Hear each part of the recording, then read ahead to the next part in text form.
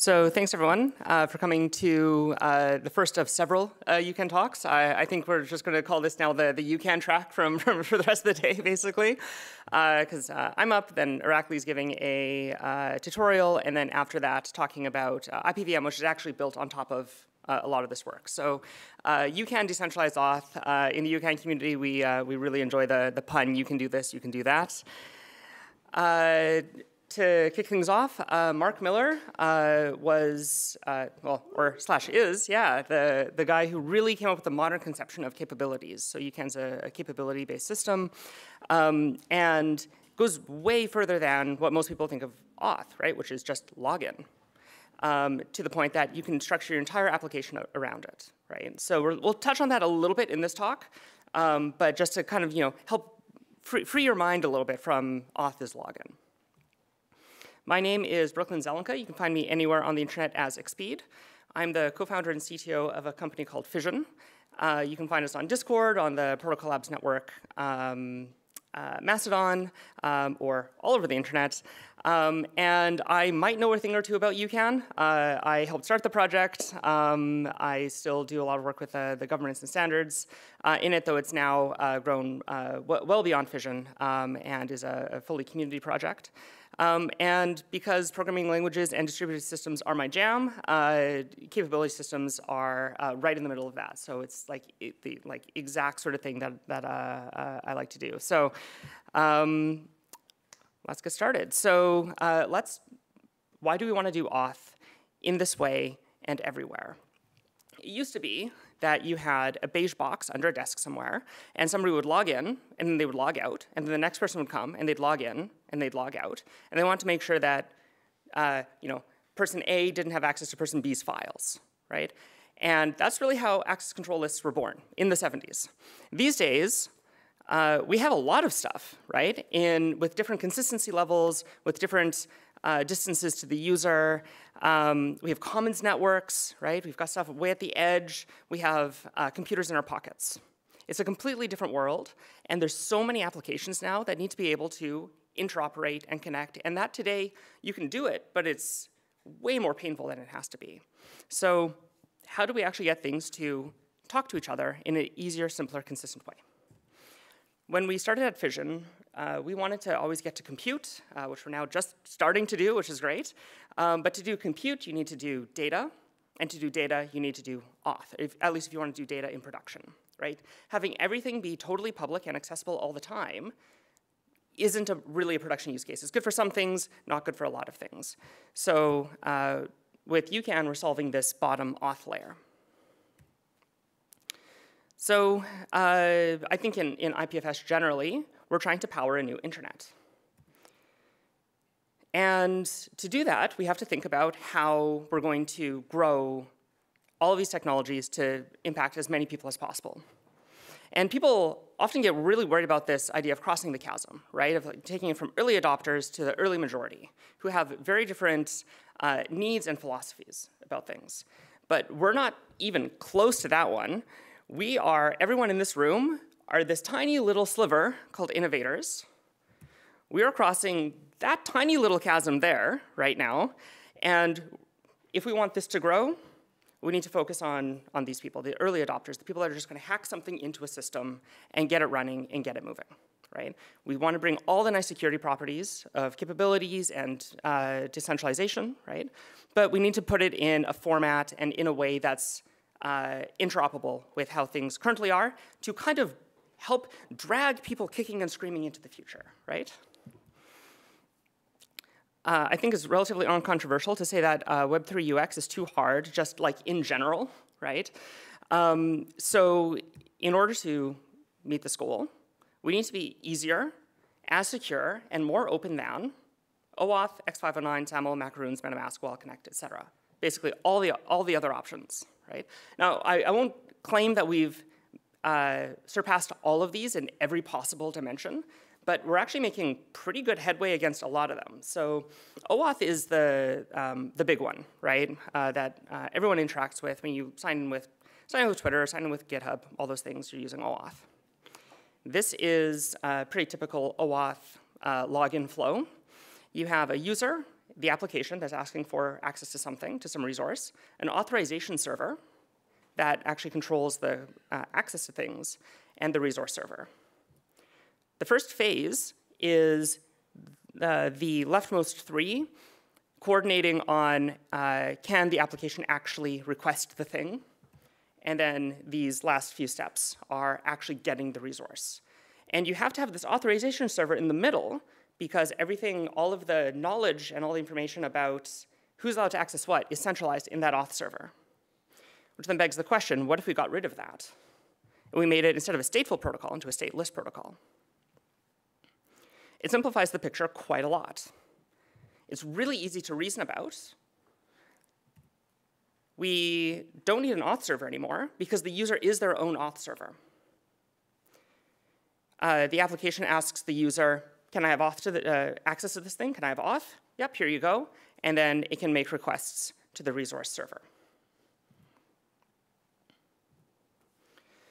One way of thinking of the approach that UCAN takes in general is that we're trying to be a Trojan horse for Web 3 into Web 2. So building on widely supported, familiar, well-understood standards and tools, things that are not cool, right, like JWTs, gets us in the door to bring these ideas to where people are actually using things. So one example is putting in a bearer token header. UCAN is not a bearer token, right? It is absolutely an authorization token. But by formatting it this way, it automatically works out of the box with every web server out there and every front-end framework out there.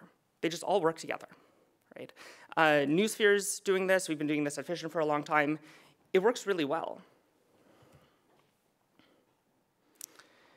And another approach to things like this, right, because we try to be self-sovereign, and UCAN gives you a lot of flexibility and self-sovereignty. One of the things that we're trying to fix in there is when you have to run your own infrastructure completely, so you have to run your own IPFS nodes to do IPNS, for example.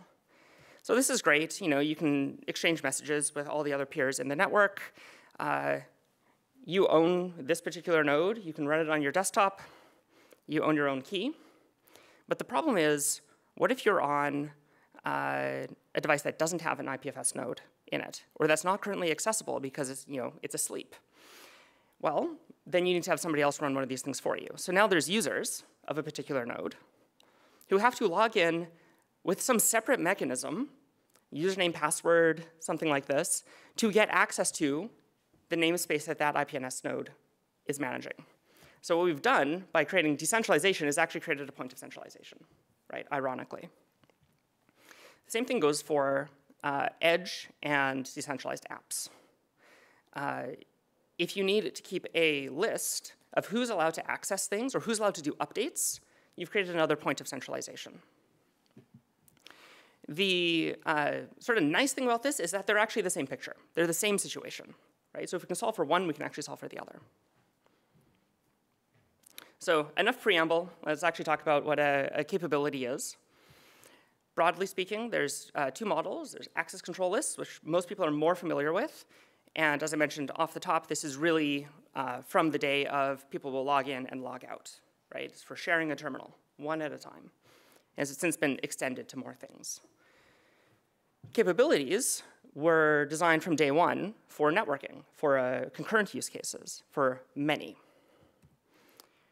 ACLs are fundamentally stateful. So here's my user. Here's some service that they want to access.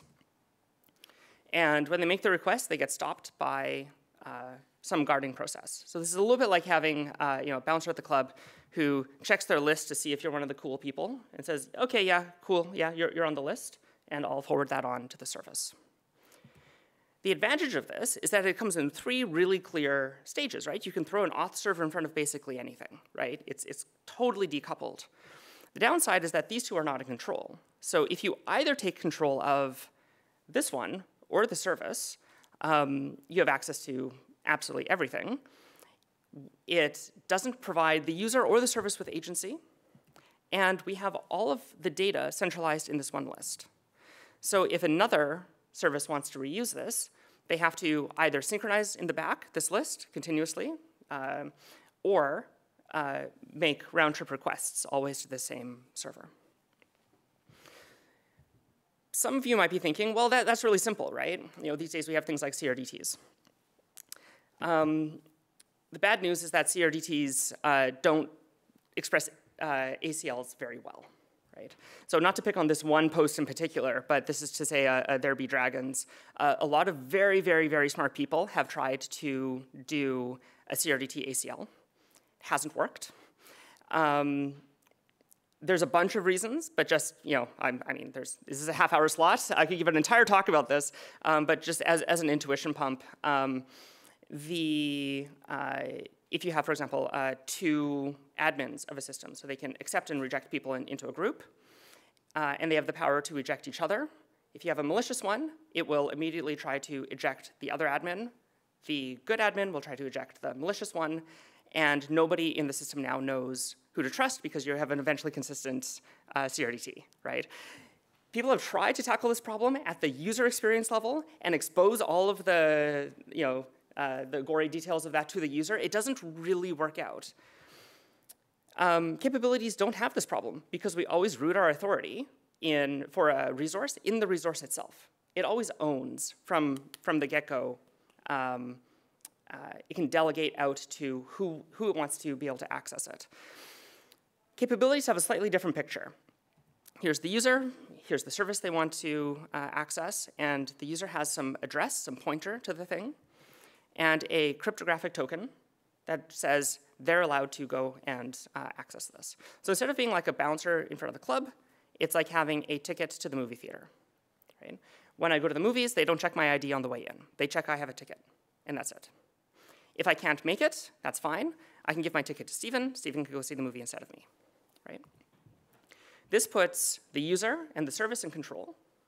All of the required info sits inside of the token. It's stateless. I can make copies of the capability and hand them out to other people. I can attenuate them. And I can share them with others so they can also access this. And you can do things with this that are actually more powerful than with ACLs. There's a really great paper called ACLs Don't that explains that you can model anything in an ACL as capabilities, but not everything is from capabilities as ACLs. Right? It's a more powerful concept.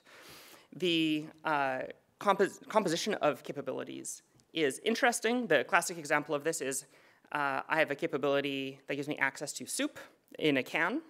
I have another one that gives me access to a can opener. If I just have the can, I'm going to go hungry. If I have just the can opener, I'm going to go hungry.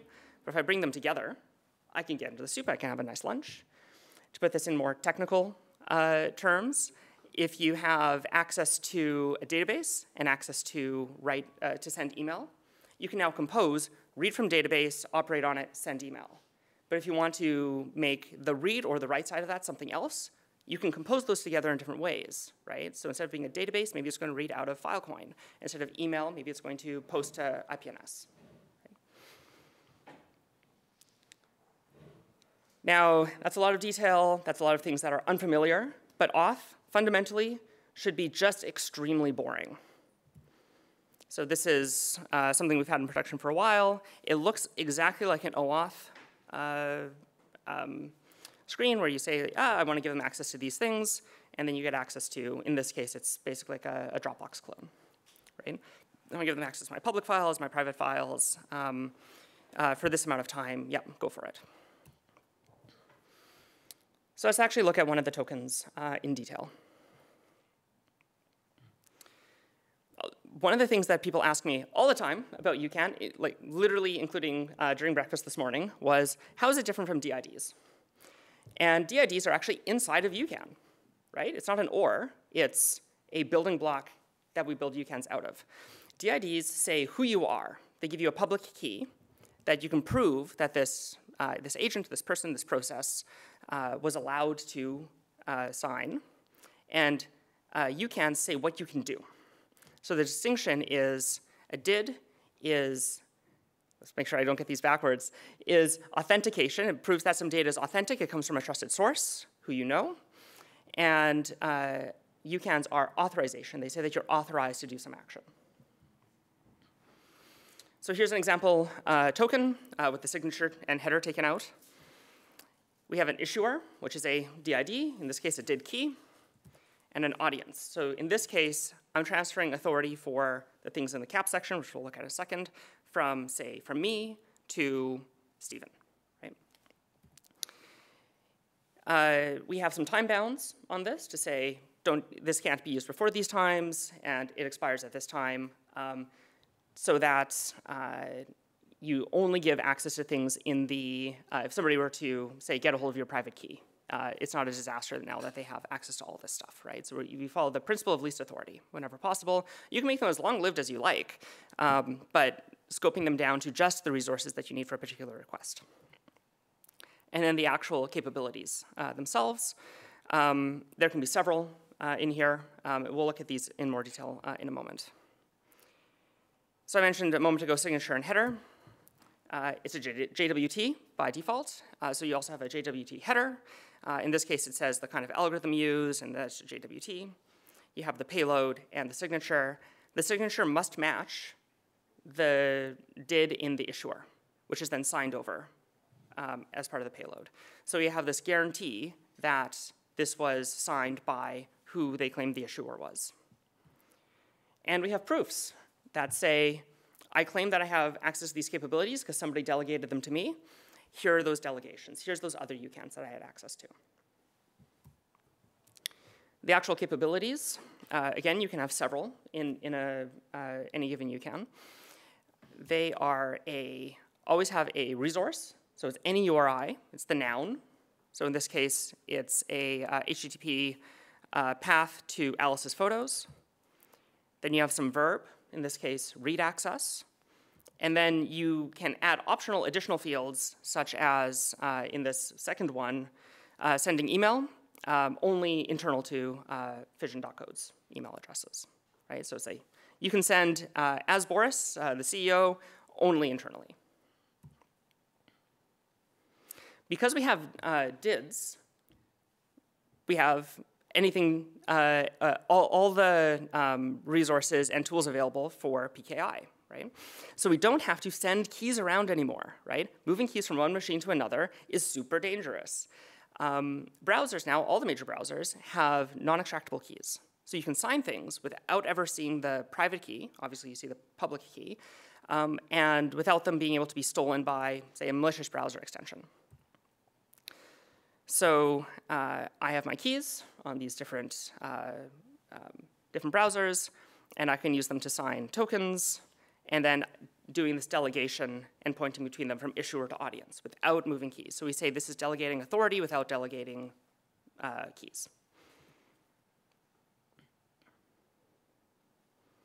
I've mentioned attenuation a few times.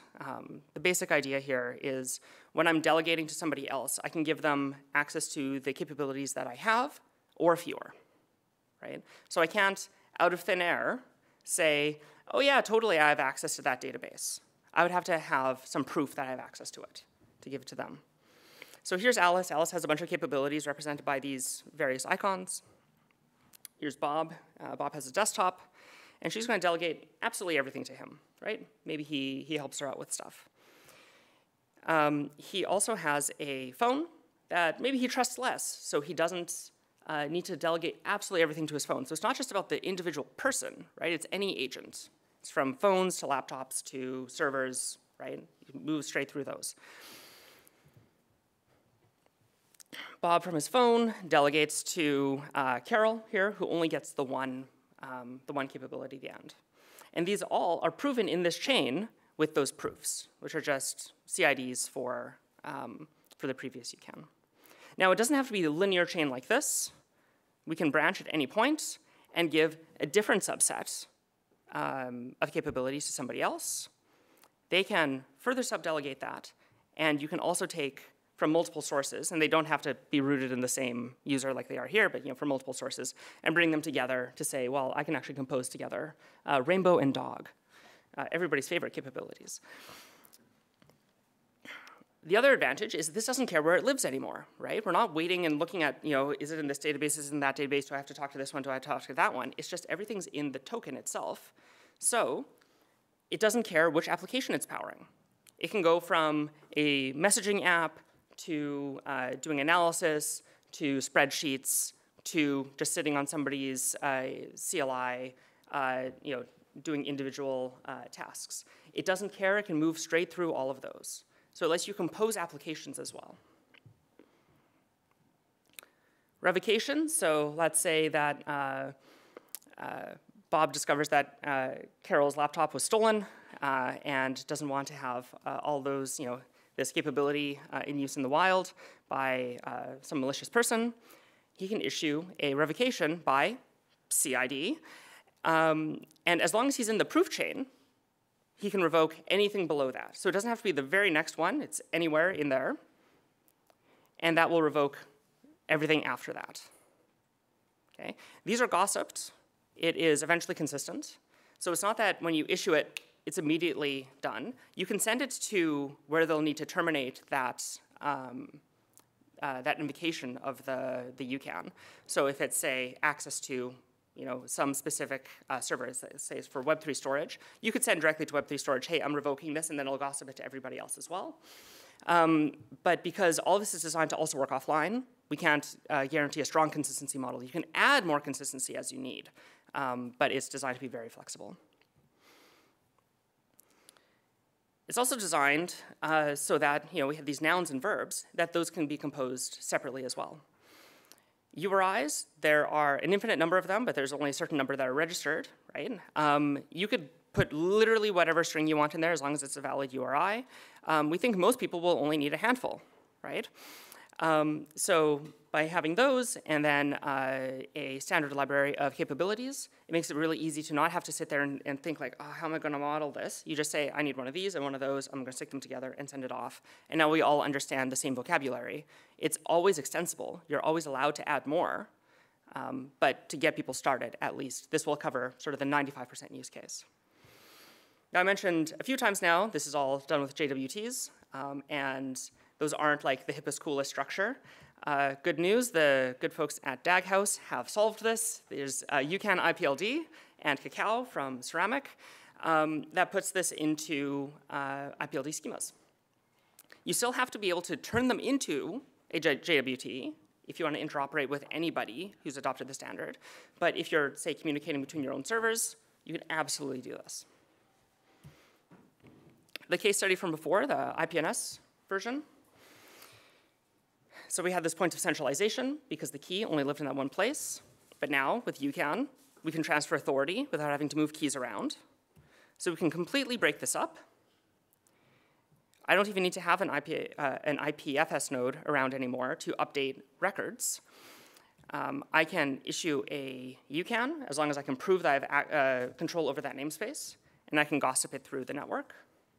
And as long as those point back to this one, it all works. I can delegate access between people so that it doesn't even have to be literally this machine or even me as an individual making updates. I can share that with other people, and they can make updates as needed. And this is something that we're actually exploring at Fission for a sort of broad system called NNS, or the name system, as some of you may have seen the talk yesterday. And DAG House also has a proposal for something between this and today's IPNS to get closer to this without having to throw out all of IPNS in the meantime. Basically having a proxy server that you can use UCANs, and then it'll do the publishing on behalf of people. We can also do things like authorized data retrieval. So it's great to have encryption at rest. We do a lot of that at Fission.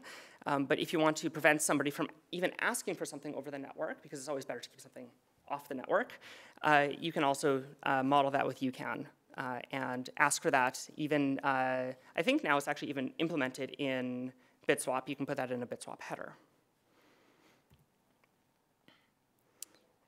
If any of you saw Philip's talk day before yesterday, I think, this is also baked in deeply into the web native file system. So all of the write access in WinFS is managed with this, and it powers a bunch of apps today, including the one that I showed earlier, the sort of Dropbox clone on IPFS called Fission Drive. We are building all kinds of stuff out of this, so authorized channels. So if you want to have a group chat or set up gossip between collaborating peers that are working on some shared resource, like a database or a group chat, you can use this to say, hey, look, we all have a shared capability. We're going to join a group together and use that to prove that they should be allowed into the secure channel. We had built this out of originally the double ratchet from Signal, but good news, messaging layer security from the IETF just got approved, and so we can plug this in directly into the authorization portion of MLS, and it just works. We need to go back and update the spec, because this was literally last week, I think, that it finally got the thumbs up. But the actual flow, otherwise, in that spec, basically looks the same. And if you can't get enough of UCAN today, come back in the afternoon, and we'll talk about how we're using this to power decentralized compute as well, including interesting things like doing distributed pipelines and collaborating processes dynamically. So, some final resources to leave you with.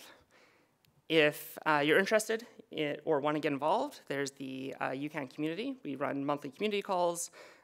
We have a Discord. It's an open process. Anyone can get involved. We have a bunch of implementations.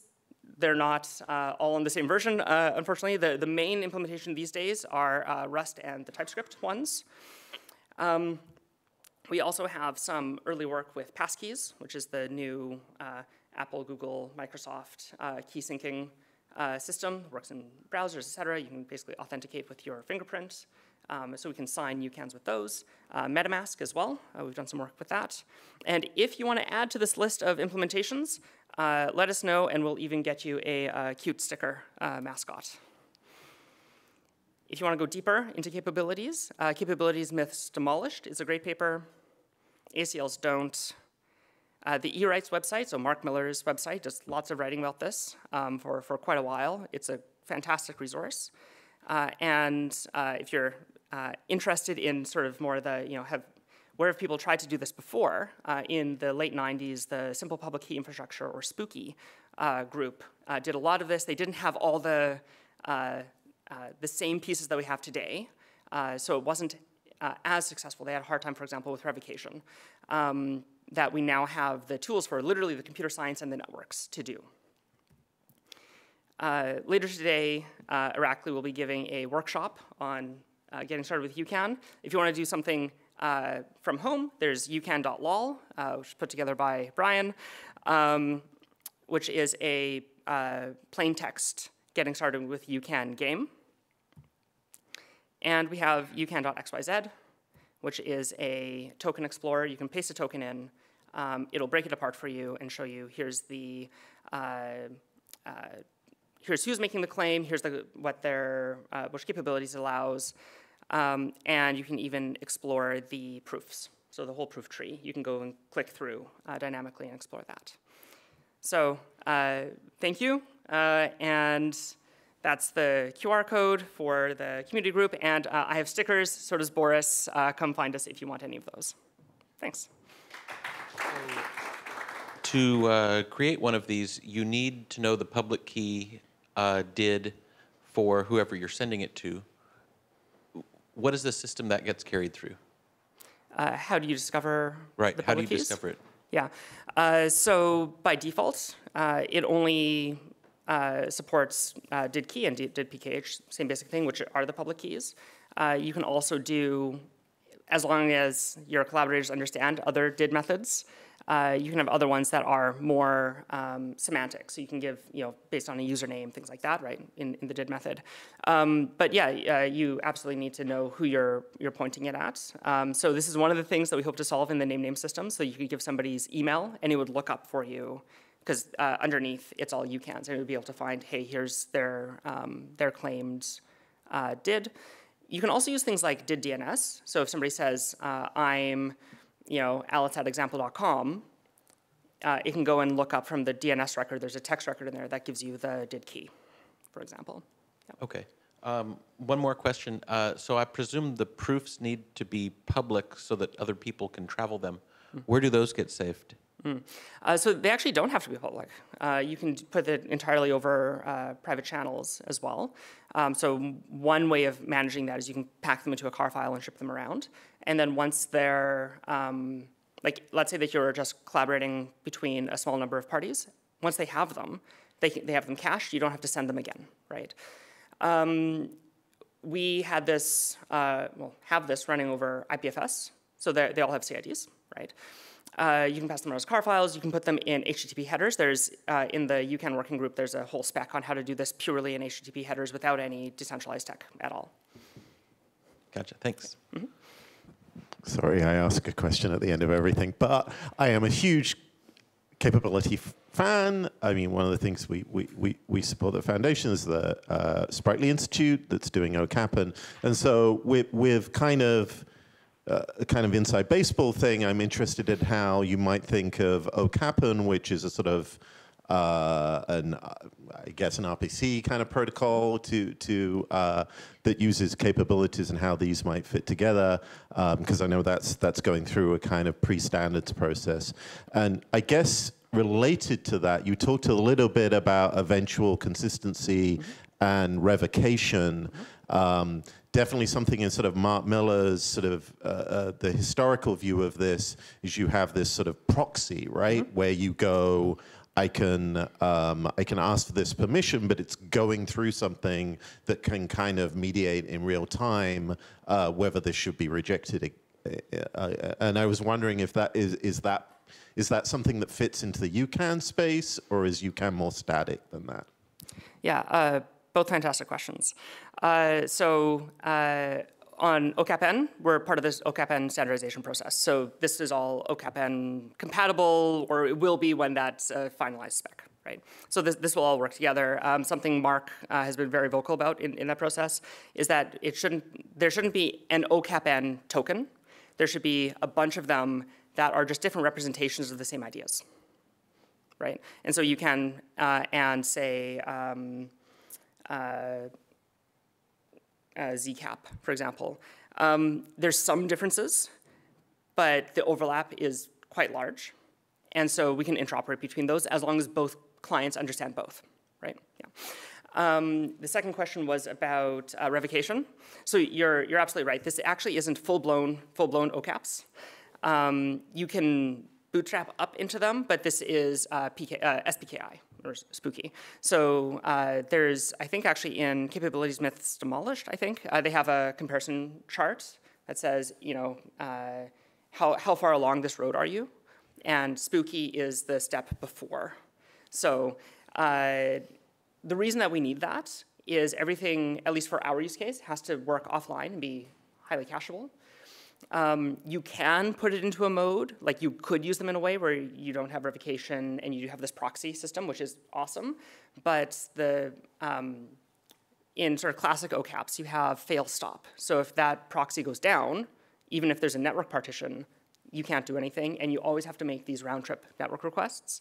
One way of looking at UCAN, this is getting a little bit in the weeds, is you can think of it almost like a set of instructions or like an AST that you're going to execute when somebody reads the token to say, this is the intention, as long as there isn't a revocation. So, and it's been interesting talking to people like Alan Karp and some others about the differences, and we're kind of exploring this sort of less discovered space now that we have some of these newer tools versus the last time with the original spooky implementations. Firstly, fantastic slides. Those are some of you. the best I've seen.